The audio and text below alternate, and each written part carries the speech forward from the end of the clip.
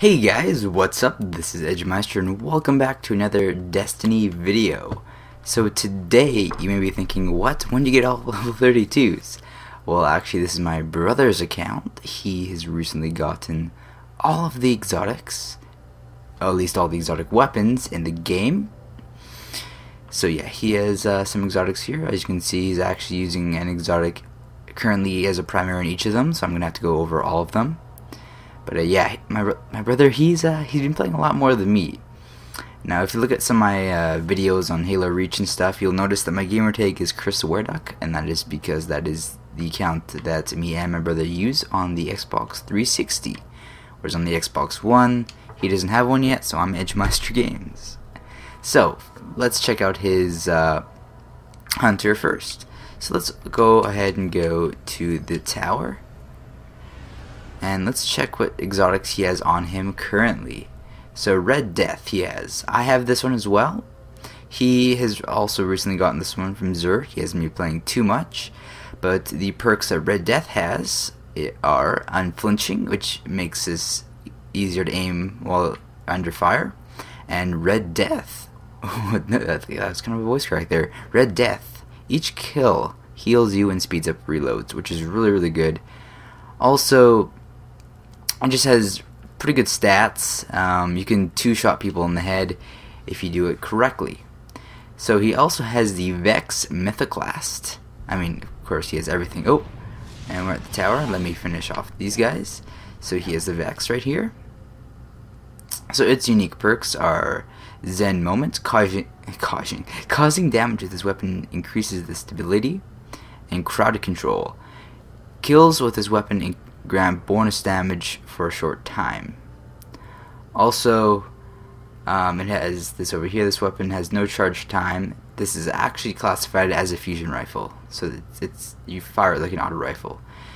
Necrochasm, which is the one he just got very recently. So this was the final piece to his collection. So we have Cursebringer. Precision kills with this weapon frequently cause a cursed thrall explosion, and a rangefinder. Aiming this weapon increases the effective range. So it's okay. I'm gonna ask if I can play it on his account and try out Necrochasm. But yeah, he also has universal remote here, which it looks like it hasn't done anything to it. So the unique perks for this guy is obviously it's actually a primary shotgun, the only one in the game. So we have Crowd Control. Kills with this weapon grant bonus damage for a short time, and universal remote, which is obviously the name of the gun. Range and precision damage increases greatly while aiming down sights. So yeah, let's look. He has Plan C here as well. So its unique perks are Hipfire. This weapon has bonus accuracy while firing from the hip, and Plan C. Charge and equip times are very short immediately after a weapon swap. So yeah, it looks like it has huge impact. Rate of fire is very low and range is pretty good. So let's see if he has any here. Yes, he has Dragon's Breath. So its unique perks are Tripod. This launcher's tube can hold 3 shells, which I believe it is the only gun in the game that does that. I don't know why it says 2 there, but it is 3. And Pyromancer. Rounds fired from this weapon leave a solar flare upon detonation. So there you go. There you have it. I'm not going to go over armor pieces because that'd take too long. Let's look in his vault, and then we'll just go to his other characters, and I'll go ahead and cut to them. So I don't know why his armor vault is completely empty. It's kind of weird. But let's look at his weapons. So we have Super Good Advice. It has Crowd Control. Kills with this weapon grant bonus damage for a short time. And Super Good Advice. Almost all of your shots that miss your targets will return to your magazine. Which I haven't used this guy, but the fact that it has huge rate of fire means that it's probably going to be very good. So next up we have Bad Juju, which because of the recent pulse rifle buff is very good. Again, I do not have this one. I have Red Death, though. Red Death is really good. So Hipfire. This weapon has bonus accuracy while aiming from the hip, which I like. I haven't used it yet though, obviously. And String of Curses. After each kill, this weapon will reload instantly and increase damage for a short time. Kills will help charge your super.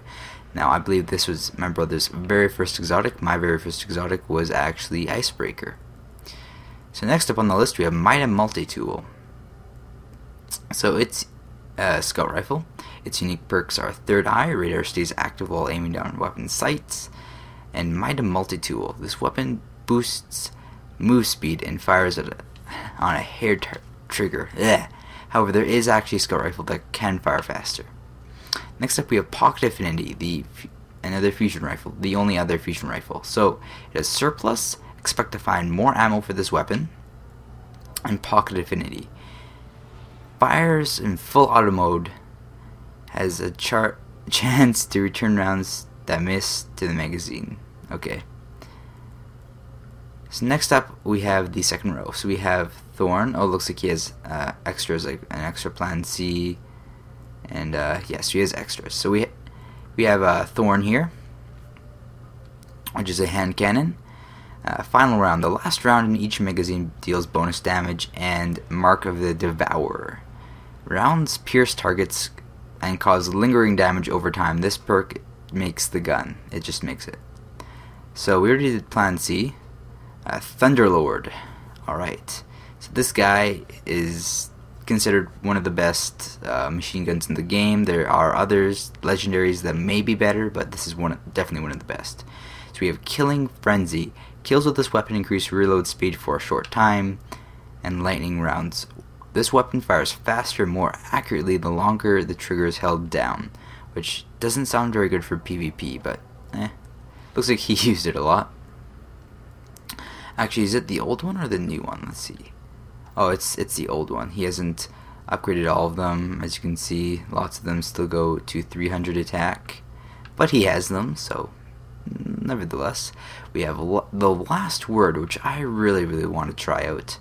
We have Hipfire. This weapon has bonus accuracy while aiming from the hip, and Last Word, bonus damage and stability, extra precision damage when firing from the hip. So pretty much you have to hip fire. Well, you don't have to, but yeah. Also, may I mention right now that he does not have all of the exotics. The 3 PlayStation exclusive ones he does not have, because this is Xbox. Those would be what's it called? Monte Carlo, the Fourth Horseman, and damn it, there's a hand cannon. What's it called? I'll remember it later on, then I'll mention it. So he also has Invective, which I believe is his second one. I don't think he uses it too much, as you can tell. So we have Final Round. The last round in the magazine deals bonus damage, and Invective, which regenerates your ammo. So that's pretty good. Next up, we have the best gun in the entire game, No Land Beyond. This is an exotic sniper rifle that goes in your primary. Crazy, right? So we have Mulligan. Missing a shot has a chance to return the ammo directly into the magazine. And the Master. Increased precision damage. Kills briefly increased damage against the next target. The best gun in the entire game. If you get this, I recommend you use this all the time, no matter what, okay? Everything. Just dismantle all the other exotics. Just use that one. Next up, we have Icebreaker, which I have and I really enjoy. This one is very unique because of this guy right here, no backpack. It cannot be reloaded, but the ammo actually regenerates. So it's very good because of that. We have Mulligan. Missing a shot has a chance to return ammo directly into the magazine. And Icebreaker, which if you shoot people, it has a chance to spontaneously combust, dealing damage to nearby enemies, and it's very satisfying to have people explode. And it's kind of pointless in the Crucible, but it's very satisfying to see them explode, nevertheless. Then we have Suros Regime, which used to be a very good weapon until the recent auto rifle nerf. I actually just got this weapon from doing Volta Glass, so yeah.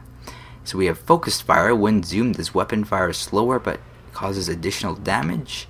And Suros Regime. The bottom half of each magazine deals bonus damage and has a chance to return health when dealing damage. And then we have the weapon that I really want, that everybody really wants, that I should just dismantle for my brother. Just kidding, I would never do that.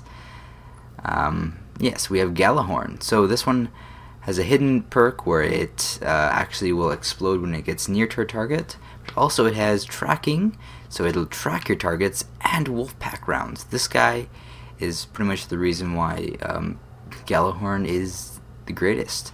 Rounds fired from this weapon split into tracking cluster missiles upon detonation. So there are other weapons that actually split up into cluster missiles, but they don't track. Wolfpack rounds track. So that would be all of his exotics in there. So the rest would hopefully be in other characters, otherwise he lied to me. So yeah, I'm gonna go ahead and switch, and I will cut to the switched character. I'll be right back. Alright, so I'm back with his Warlock. So let's see what he has. So in here he has Hard Light, which I also have. So the perks that this guy has is Glass Half Full. The bottom half of each magazine causes additional damage. And Volatile Light. Rounds fired from this weapon overpenetrate targets and ricochet on hard surfaces. He has no exotics there, and here he has Truth. So yeah, this weapon has grenades and horseshoes. Rockets from this weapon will detonate early based on proximity to targets. Galahorn also has this, like I mentioned already, and it has Prototype True Seeker. Rounds fired from this weapon seek their targets aggressively. So it's Galahorn without the cluster bombs and a larger blast radius. So yeah, I'm gonna go ahead and switch over to his other character, his Titan. I'll be right back. And we are here with his Titan. Let's see what he has. So he has another Hard Light, a duplicate. He has Patience and Time, an exotic sniper rifle. So it has Third Eye, radar stays active while aiming down the weapon sights. And Patience and Time, you gain active camouflage while aiming down the sights. So I would like to get my hands on this, but it's not necessarily something I need. And then he has an extra Thunderlord. Now again, if he's actually missing something, tell me, because he thinks he has all of them.